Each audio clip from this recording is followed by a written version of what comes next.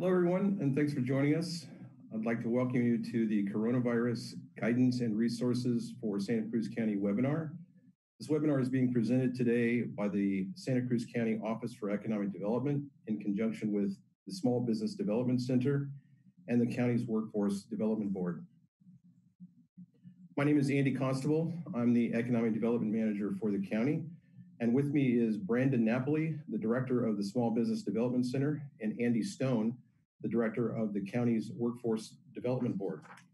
We'll be speaking to you in the order that you see before you on the agenda. Excuse me. And what we're going to try to do is cover the most up-to-date information that is available to help lessen the impact to businesses due to the coronavirus pandemic, and what available resources exist for businesses such as access to funding and workforce issues related to closures or layoffs. Lastly, after the presentations, we will be answering as many questions as we can. So before we get started, to make this information as widely available and to reach the whole of Santa Cruz County, this webinar is available through a host of broadcast options, which includes CTV's YouTube and Facebook channels, the county's Facebook page, and CTV's Comcast Channel 25 and Charter Channel 71, both of which will be available for replay.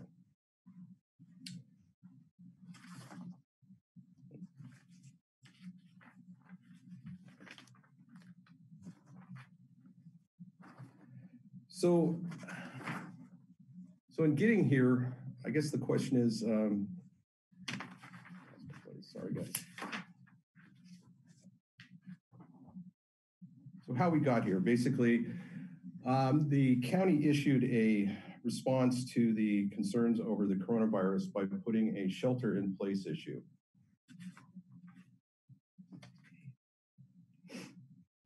And in issuing that, we did so on March 16th, which allowed for certain essential businesses to continue operating. As of yesterday, Governor Gavin Newsom ordered a statewide shelter-in-place order to further limit the spread of the COVID virus. Governor Newsom's order has no set end date and supersedes the county's end date of April 7th. The governor stated, "If I told you it would be over in 2 weeks, you would think it would be over too soon. However, it won't last months. With that in mind, we will be working to bring you the most current information as possible, including updates on the governor's order and when it will end."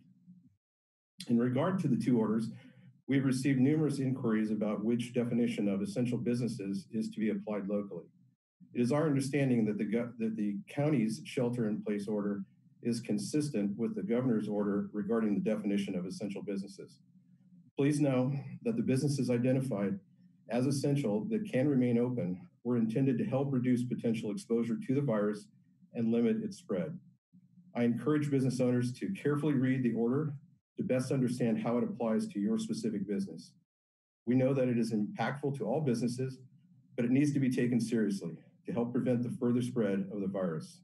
A little later in my presentation, I will provide you with direction on where to find the county's shelter-in-place order. We recognize this is a lot of very critical information, so if you have more questions about the order and the coronavirus, please contact the county's call center at 831-454-4242 between the hours of 8 a.m. and 6 p.m. Monday through Friday. Outside of those hours, you can also contact the United Way of Santa Cruz County by calling 211 or texting COVID-19 211-211. So in response to the coronavirus pandemic, the County Board of Supervisors on March 24th will be taking action to put forth an urgency ordinance to limit residential and commercial evictions through May 31st of 2020. In further support of our local businesses, the county's Office of Economic Development has been working to provide up-to-date information and resources to help limit the impact to our businesses. A few examples of what we've completed to date are a guidance for business resources page on our website, which can be found at www.sccvitality.org, This page provides links to the most up-to-date federal, state, local, and other resources that are available to help Santa Cruz County businesses. This information is constantly updated due to the fluid nature of the coronavirus pandemic, so please check back often. We're also posting information on, and articles related to business resources on our LinkedIn page and on the county's Facebook page. Obviously, today's webinar is another source, which, as I previously indicated, will also be available for viewing and will include information specifically on funding sources and workforce-related issues for employers. Lastly, in conjunction with the local cities, the Santa Cruz County Chamber of Commerce, and other various business partners and associations, we'll be providing an expanded webinar on Friday, March 27th. We'll be making the announcement regarding the time and what will be discussed probably mid next week. Before we move on to Brandon and Andy's presentation, I wanted to give you some directions here in terms of where you can get some of the information I just mentioned. This is a screen grab of our economic development website, and you see the two red buttons that are there. The one on the left, which is coronavirus specific information, and the one on the right is the guidance to businesses, which has basically a host of links. And what that looks like is right there. And unfortunately, the page is so large now because of the amount of resources that are out there that we captured it in two different pictures here. Right here, what I've done also is to outline the Small Business Administration, or SBA, source for funding. And on this second screen grab of the same page is the shelter-in-place order, which is highlighted in red there. Lastly, just so that everybody knows it, businesses can ask their customers to help them out by the list that's represented there on the side, by buying a gift card or shopping online. And there's a host of little things that they can do. So with that, I'll pass it off to Brandon Napoli, who's director of the SBDC. Thank you, Andy. My name is Brandon Napoli. I'm the director of the Small Business Development Center. The SBDC has been in Santa Cruz County for about 35 years. We're a nonprofit that is part of a nationwide association that is supported by the SBA, the county and city of Santa Cruz, the workforce development here in Santa Cruz as well.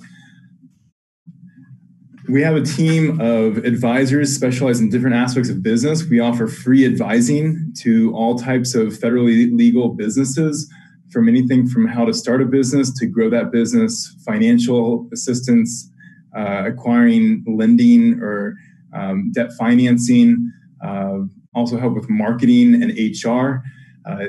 Again, this is a free service that's offered here in Santa Cruz County. And that first slide has our contact information.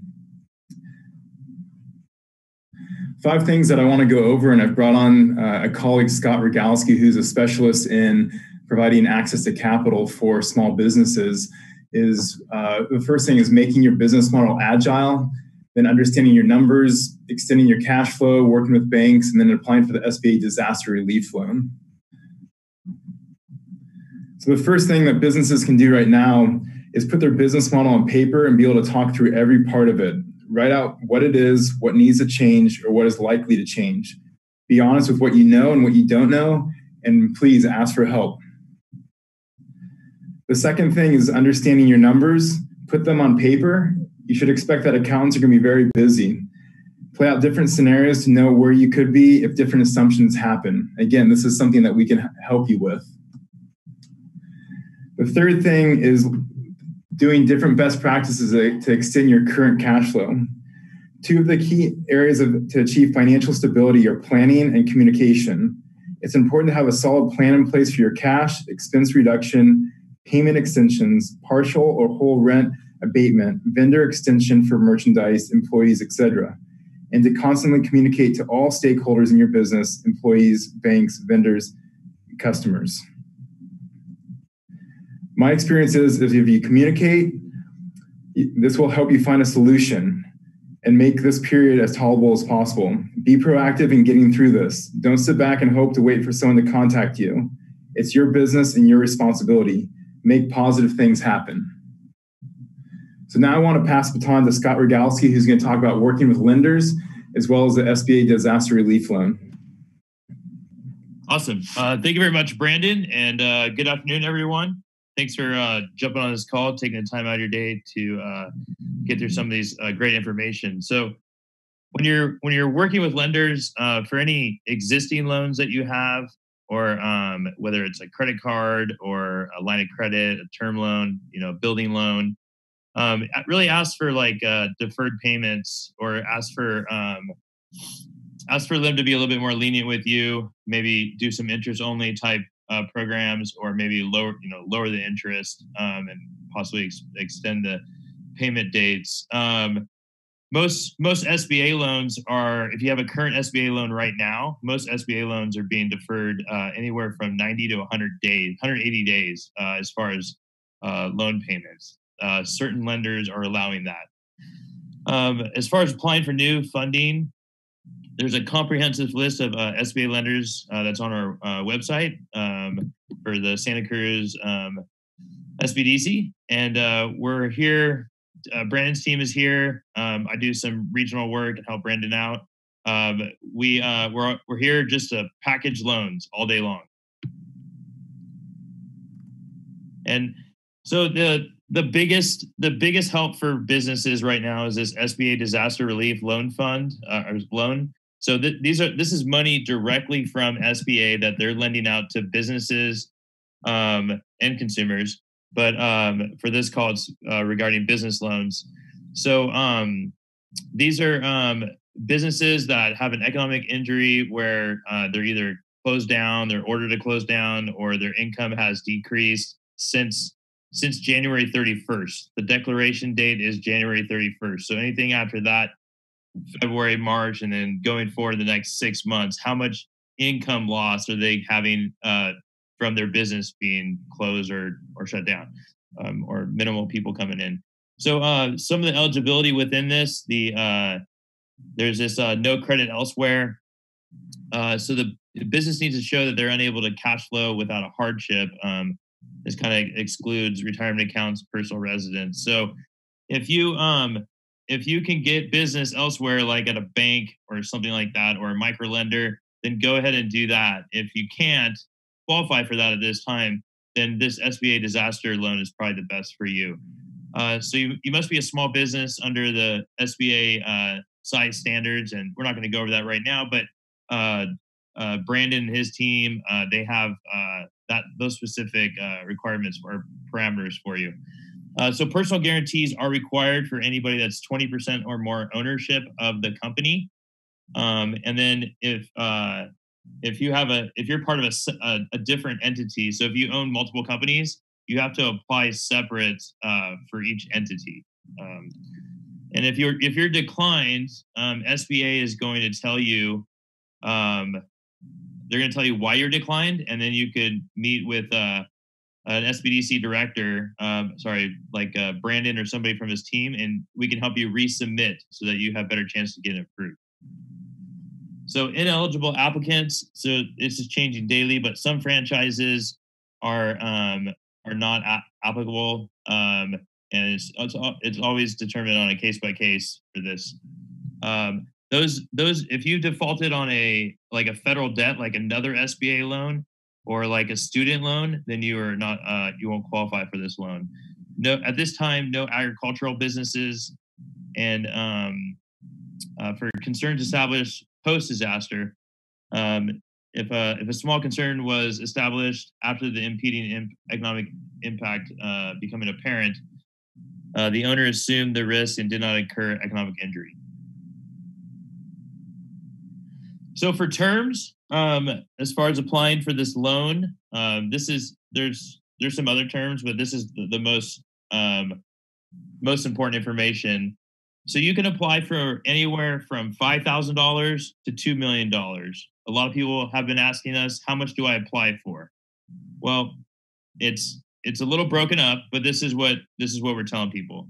So if whatever it takes monthly to operate your business, and if you're closed, then what it took normally to operate your business before you're closed per month. So that's like any working capital needs. It's paying your lights, paying your payroll, your advertising, your rent. It's anything that you pay monthly to operate your business. This money can't be used to refinance existing debt, but it can be used to, if you have monthly payments of loans, and that's like, $500, $2,000 a month, it could be used for that too, just not paying off the existing debt 100%.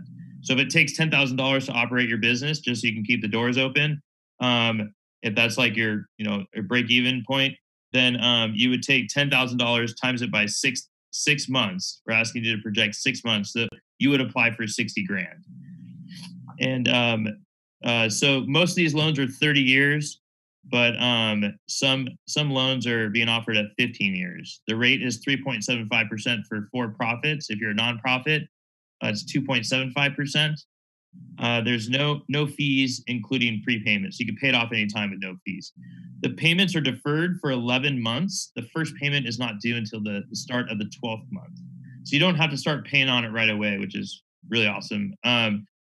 Credit, it's not defined on what the minimum credit score is or needs to be. It's case by case, but you should have some worthy credit, meaning like your current, or they're going to kind of look at your your character of your credit and how you operate it, your patterns. As far as use of proceeds, so any working capital needs, like I said, collateral, if you're applying for anything under $25,000, there's no collateral. They won't take a lien on any of your assets. If you're applying for over $25,000, they're going to do a UCC, which is a Universal Commercial Code. It means that they're going to take a blanket lien on all your business assets, like your equipment, your desk, your chairs, stuff like that, all that. Disbursement of funds it's not controlled. They just give you a lump sum. They just send the money to you. As far as the process, there's this awesome link. It's being updated daily, and there's more forgiveness on you applying and possibly filling out the application wrong. SBA is going to, case manager will call you or email you and tell you, hey, you filled out this line wrong or this page wrong. So they're not immediately declining you if you filled out the application wrong. But this is the website. This is where you go. This is where you apply. If you're having trouble kind of filling out the forms, you can meet with SBDC and Brandon and his team, and they can help you. The process decision is they say that from the time that you apply to the time that they tell you if you're approved or not is about 2 to 3 weeks. And funding could be within that same time. It could be about 4 weeks before you get the funding. So they give you a case manager, they call you and they talk to you during that time. If you ask for anything under $25,000, they have made a commitment to fund you within 5 days. So I had a client that applied on Monday for $17,000, and he got told today that the check is in the mail. So they're just sending out this money. Under 25 is the easiest to get approved. So the documentation. So this Brendan and I just got the most updated information on this today, actually. So if you're a sole proprietor, there's an SBA Form 5C, and we have hard copies of all these forms that can help you fill them out. We recommend that you meet with either you do this at home by yourself at your place of business, or you meet with an advisor, an SBC advisor, and sit down and fill all the forms out manually so that when you go online and apply, it's a lot easier. That's what we're recommending. If you're not a sole proprietor, then you fill out the SBA Form 5, and you select economic injury as your disaster. It's not. That's the only box you have to click. Nothing else. So tax returns, they're only required if you're asking for over $500,000. So that's really awesome. It's not as much paperwork as it normally takes to get a regular loan. If the most recent federal tax return has not been filed, so if 2019 hasn't been filed, then you're going to need to submit a year-end profit and loss statement and balance sheet for 2019. You're also going to need current year-to-date profit and loss. So that would be from like January 1st to today for 2020 of how your current year-to-date is looking. And then the additional filing requirements, there's a form called 1368 where you can provide monthly sales figures. Will generally be required when requesting an increase in the amount of economic injury. And then some other documents. So these are the only documents that you need to fill out, just like these 5 that we have here on this list. The 4506T is for the applicant, which is the business. This is the form that you need to really know how to fill out, because if you fill it out wrong, then they can't collect your taxes. So the 4506T form it's a universal form that once you fill it out and sign it, SBA is going to contact the IRS and get a copy of your taxes. That's why they're not asking for taxes, which is also really cool that they're set up to do that. So for all owners, each principal that owns 20% or more, or that is a general partner or managing member, each owner that owns 50% or more of another business. So if you own 100% of one business, but you have ownership in other businesses, then and it's over 50%, then you have to also do a 4506T for that as well. The personal financial statement is it just talks about you personally as a person, not your business. What assets you have, like a home and car, and what liabilities do you have. And then schedule of liabilities is for your business. Great. Thanks, Scott. Now we're going to pass it off to Andy Stone, Director of Workforce Development. All right. Thanks, Brandon. So today I'm going to talk about some available employment resources for you. To start off, let me just tell you who we are. The Workforce Development Board is a public-private partnership here in Santa Cruz County, and we create programs and strategies that provide residents with a pathway to better wages and meaningful work. You may typically know us as a career center where we provide career advice and scholarships, but we also provide services to businesses as well. We operate 3 career centers, the aforementioned career centers in the county at these locations here. And today I want to dive into some of the coronavirus resources available for business. And there are some links in here. This presentation will be available on the sccvitality.org website, and you can follow them there. So I'll just follow what I have here, start with workplace health and safety. So for information protecting workers from COVID-19, refer to the Cal OSHA guidance on coronavirus, as well as businesses and employers can visit the Centers for Disease Control and Prevention website for help with planning and responding to COVID-19. If you are in a situation where you have to reduce your employees' work hours, I suggest you look at the Unemployment Insurance Work Sharing Program. This program will allow you to seek an alternative to layoff. So you'll be able to keep your employees by reducing their hours, and some of that wage loss will be made up by unemployment insurance. More details can be found at EDD's website. If you're looking at a potential closure or layoff, so we're talking permanent layoffs here as a result of the coronavirus, or actually as a result of any business downturn, please contact Belinda Barr, our business services manager, at area code 831-763-8872. And she has resources available for you to share with your employees. And if it is at all possible to help avert layoffs, we have resources that we can connect you with as well. As far as tax assistance goes, I think Brandon mentioned this earlier, but employers that are experiencing a hardship can request a 60-day extension to file their state payroll reports. And there is a number listed on the screen here for EDD that I'd recommend you call if you have any questions. So for your workers, looking at some of the different options for payments as a result of COVID-19, disability insurance would be one of them, and that is available for anyone that has experienced wage loss due to the virus, and you need a medical verification of that. Paid family leave is available to care for an ill or quarantined family member.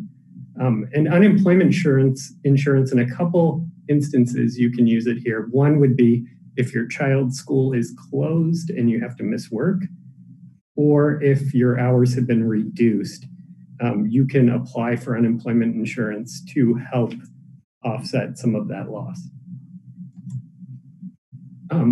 Specifically filing the unemployment insurance claim, I'd recommend that you go to the website first, which is www.edd.ca.gov.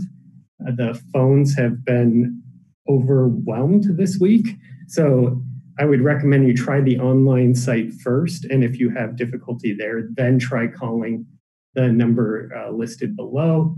They're only available from 8 a.m. to noon at that number, so that's something to keep in mind. And then you also have the option of mailing or faxing in your unemployment insurance application, and some information is available at the links that we've provided there as well. And if you would like to share the YouTube videos at the bottom of the screen, it provides a how-to for applying for unemployment insurance online, and it's available in several different languages. And if you are self-employed or an independent contractor, there are some resources available for you here. One of them is this disability insurance elective coverage. As its name suggests, it is elective coverage and you may have it. So that would be something to look at first. But you also may be eligible for unemployment insurance. Possibly you were employed with an employer who made contributions in the past 5 to 18 months. So it's possible that those contributions could qualify you for unemployment insurance now.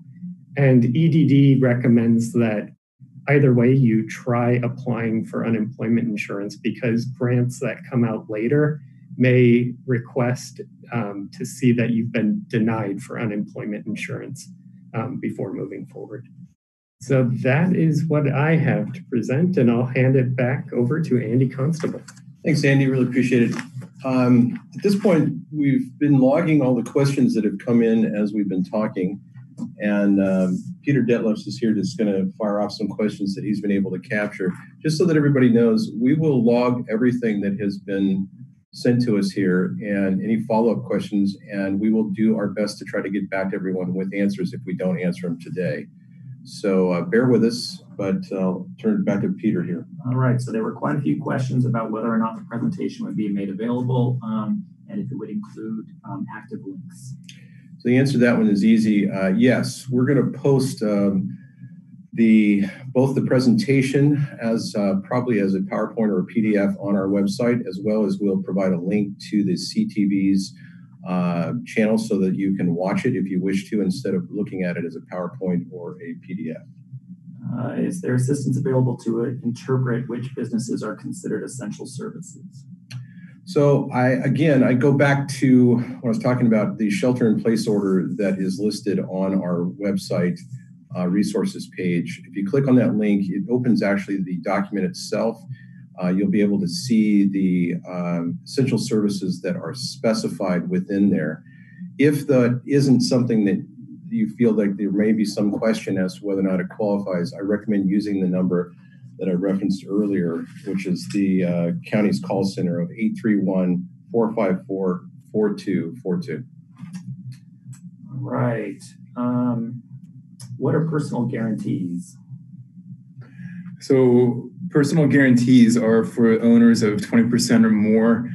We'll have to personally guarantee the loan. It could be a limited guarantee, which means that it could just result in business assets with the UCC and perhaps just based on your credit without real estate or other assets involved. Okay, so there were a lot of questions for nonprofits. And so the first one was pretty broad in terms of what defines a nonprofit.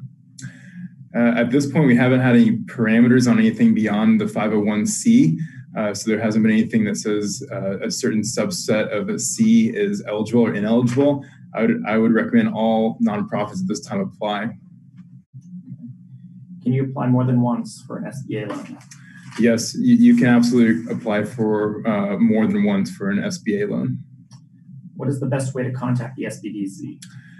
The best way to contact the SBDC, on the first slide, we had our website, email, and phone number. Again, these slides, we'll make sure to make them available. The easiest way to contact us is our email address, since we're not allowed to go into the office. That is sbdc@cabrillo.edu. You can also go to our website, santacruzsbdc.org, to fill out an application, apply now, and that'll put you into our database and allow us to contact you remotely. And this is Andy from the Economic Development Office. If you've got questions that you can't answer that are about what we talked about as far as shelter in place, also, I offer you to go to our website and click on the Contact Us link, or if you wish, you can email us directly, which is oed@santacruzcounty.org. Okay. Is there any requirement for how long a business has been in business? There's no requirement. SBA has not been forthcoming with their underwriting on business startups. They're looking at this historically. So the longer you've been in business, the higher the likelihood that you're going to get the amount that you're looking for. But there's been no requirements of how long you have to be in business to qualify. If a husband and wife who own a business 50-50 of an S Corp, do they both need to fill out the SBA 13 forms? My understanding is yes. Does a nonprofit need to fill out the 4506T form? Scott, are you on the here still? So my understanding is nonprofits would need to fill that out for the business, but not for themselves. Does a 4506T work for an S Corp? Yes. All right. So what's the difference between a layoff or just reduced hours until it passes and we regain business traction? So when I use the term layoff, I'm referring to a permanent separation of employment as opposed to a temporary furlough.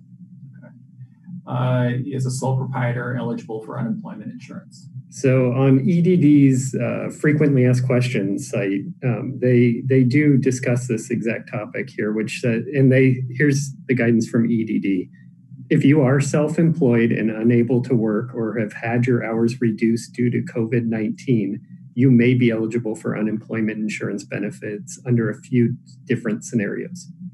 The first one is you choose to contribute to UI elective coverage and paid the required contributions to be considered potentially eligible for benefits.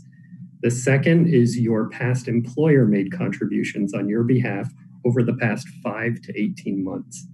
And finally, you may have been misclassified as an independent contractor instead of an employee. Has unemployment waived the 1 week waiting period? Yes, the governor, so what that's referring to is there is typically a 1 week waiting period of receiving no wages before you can receive unemployment or file for unemployment. The governor has waived that request and you can file for unemployment immediately after separating or reducing your hours. Are sales tax payments still due next week? No answer. You have to work on that one. All right. Let's see, for an economic injury loan, could a business apply for a second disaster loan down the road if they needed it? Right. My understanding is yes. Go ahead, Scott. The answer is yes. So if they apply for economic disaster loan, they get approved and they use it before December 15th of this year, then they can apply for another one. The applications end December 15th of this year. Okay. And then there's a question about, does a nonprofit need to fill out a 4506T? And the answer is yes. And then does an S Corp? And the answer is yes.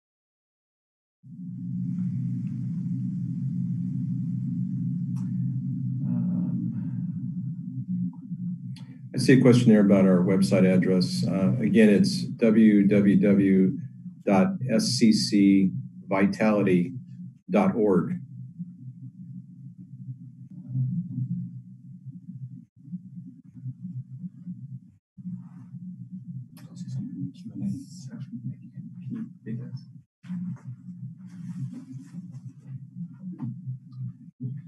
All right, so there's a question on whether or not there'll be a property tax extension. I don't believe the county's made any determination about that at this point.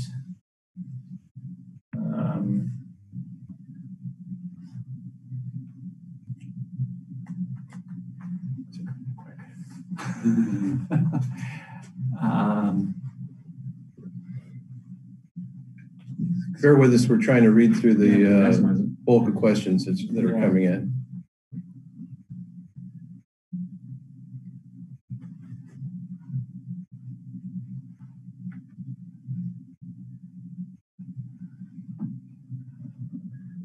How long does it take to get a response for an SBA loan? How long does it take to get a response for an SBA loan? Yeah. Well, it depends. Depends how much you're asking for. If you're asking for less than $25,000, then it's pretty quick. Like they're saying the same week. But if it's over $25,000, it could take 2 to 3 weeks. I just got off the phone with SBA, and so far there is 700,000 applications in the state of California alone. So I think the turnaround time might. They're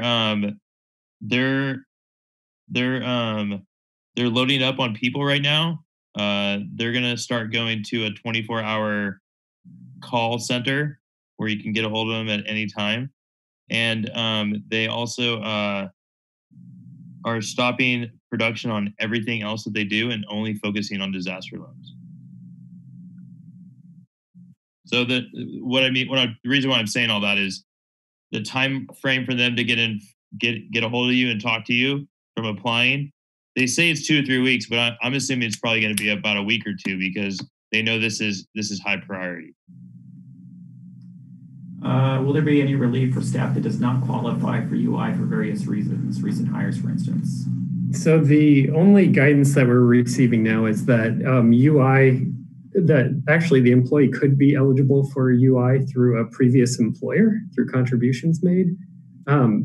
There may be some relief if it's just a layoff. There's no additional relief at this time, but there could be relief under the disability insurance. Is there any possibility that interest rates for the SBA loans will go down further? There is a possibility, probably, but probably not anytime soon. Like, I doubt it. There are some cities and counties throughout the state asking, like the Congress individuals are like, trying to write bills for that, but I doubt it. I'm not SBA, so I probably shouldn't talk on their behalf, but as of right now, the answer is no. If you apply for less than $25,000 and need to apply again, how soon can you make the second request? After you spend all the money. So, like, okay, here's a quick example. If your operating cash every month is $10,000 and you apply for $30,000, then that would be 3 months. You wouldn't be able to apply for another 3 months. You'd have to wait until you use all your operating capital, but it can't be an exorbitant amount. Like you can't ask for 30, spend it in a day, and then ask for another 30. So, how long can we expect the first unemployment insurance payment to take? So we don't have the exact time frame. That would be something that you would need to contact EDD with. I don't even want to give a typical range because we're not in typical time right now. So I would defer that question to EDD. Okay. You mentioned the SBDC offers free advising. Does this include legal advice? No, we do not offer legal advice. We do have a short list of lawyers that we've worked with in the past and heard good things, and historically provided free consultation. But we definitely stay on the other side of not offering legal advice because we're not qualified to. When you talked about asking for 6 months estimated costs for a restaurant, for instance, does this include all products, lease, utilities, and labor costs? Yeah, it includes everything. Everything. Okay. People, payroll, everything.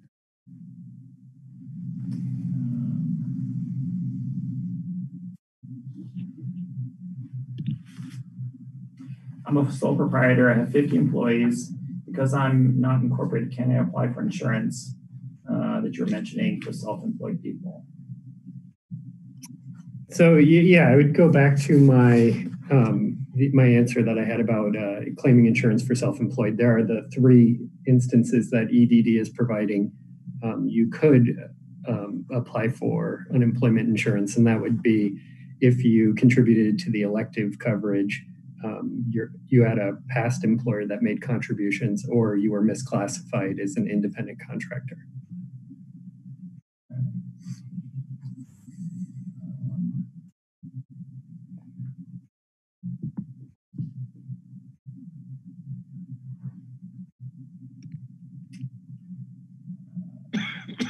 Okay, I think that's kind of hits the general ones. For more general questions, a lot of these were very specific, and we'll sort of pass on those at this point. I think that might be it. So Andy, do you want to close this out? Okay. I want to thank everybody for participating and listening in. It's been, I think, very insightful, and I think the information that we've shared has been kind of broad enough that it covers a large percentage of the businesses that are out there. We wish you all the best of success, and everybody stay safe in the process. And thank you again for joining us.